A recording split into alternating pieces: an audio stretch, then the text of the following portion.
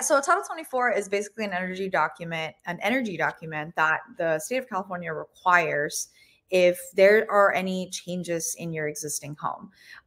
Just to really put it in layman's term, because I don't want to go into like the nitty gritty Right. detail, it's basically telling you, or that report is basically telling the energy department that your house is sustainable, is energy sustainable. Energy So efficient.